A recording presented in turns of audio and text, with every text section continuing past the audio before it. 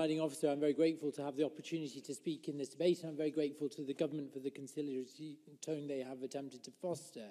The only other time I remember having occasion to speak about an ethical approach to foreign policy was at an Amnesty International conference in 1999, where a new Labour MP was trying to extol the virtues of the ethical approach to foreign policy adopted by the Blair administration. But this was just weeks after Police Commissioner Paul Condon, on the behest of the Home Office, had stifled peaceful demonstrations around a Chinese state visit to the UK.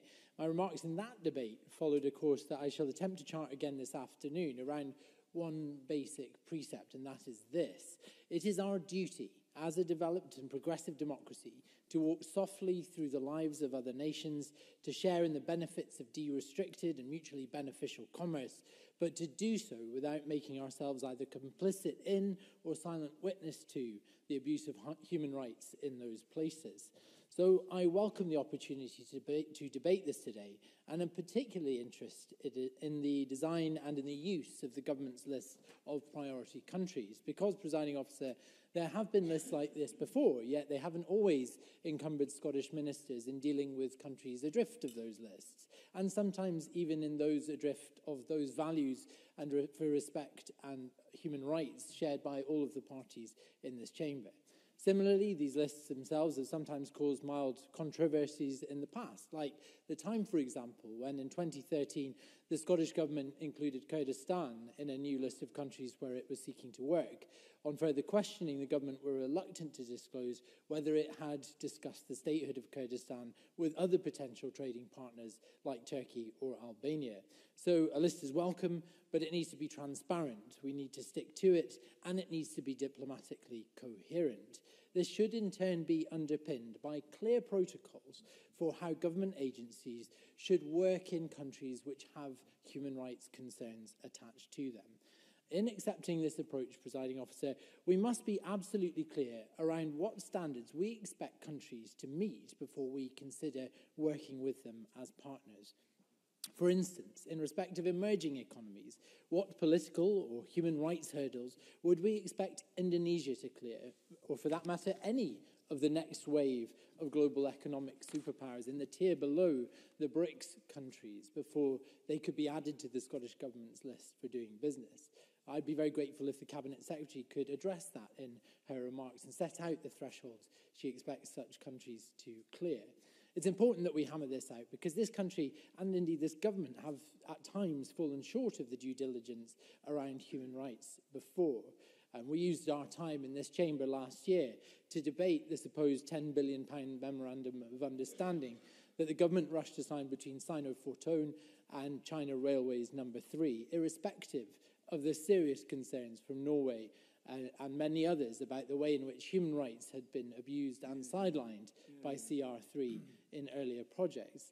And this eagerness to further relations with China was evident in the refusal by Alex Salmond to meet the Dalai Lama on his last visit of Edinburgh, which was an embarrassing failure to recognise and support the efforts of those battling oppression by the Chinese state.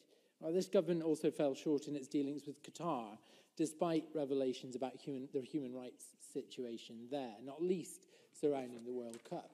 Indeed, in 2013, my Lib Dem colleagues raised the concerns about the imprisonment of Qatari poet Mohammed Al-Ajami, who wrote verses criticising the head of the Qatar government and was in turn sentenced to 15 years in prison as a result. His case was not pressed by Scottish ministers in their mission to Qatar. It may be that the right opportunity was not forthcoming on that visit, but the ministerial delegation to the neighbouring Abu Dhabi Poetry Festival on the same trip must surely have provided such a chance. I will. Fiona Hislop, we press human rights issues on a number of our meetings when we can to make sure we have the influence that Amnesty International, that it was referred to by the member, advises that we do. There can sometimes be a dilemma because you're sometimes trying to help countries that have got human rights issues to try and change their approach. And some of the issues can be close to home. For example, in international development, some of the countries that we work with may not have the level of human rights adherence that he may wish to see, but nevertheless, we need to work with them to help that journey. And every country, even this country has been on a journey. So how do you square some of the challenges there in relation to the human rights? We are pushed for time, Mr. Cole-Hamilton. Grateful for the intervention. I absolutely accept that such a dilemma exists, but to this end, the second clause of our amendment calls for ministers to undertake a level of diligence that perhaps previously has not existed, both in dealings with companies and state parties, to ensure that we understand the human rights environment into which we are going, even though I don't for a minute suggest we should send those countries to isolation. We should try to embrace them, try to bring them to a standard of human rights observance that we would see fit. And there are also further tests of our mettle ahead too, in the nature of our long-standing relationship with the US and how we respond to the ethical bankruptcy of the Trump administration. I hope that the ministers, as they go forward to Tartan Week, will reflect on the discussions that we have and expressing our concerns to our colleagues overseas. Finally, Presiding Officer, yes, as I said please. at the top of my remarks, it is in all our international dealings, we have to walk softly through the lives of other nations. As such, I move the amendment in my name.